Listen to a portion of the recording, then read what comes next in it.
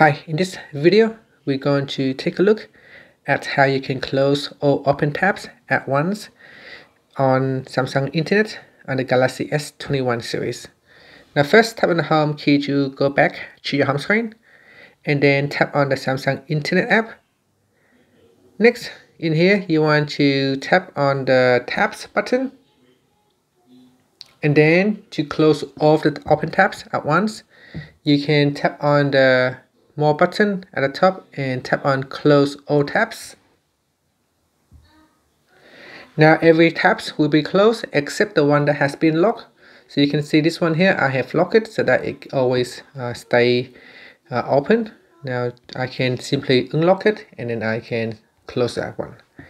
And that's it. So that's how you can close all the tabs at once in your Samsung Internet app on the Galaxy S21 series.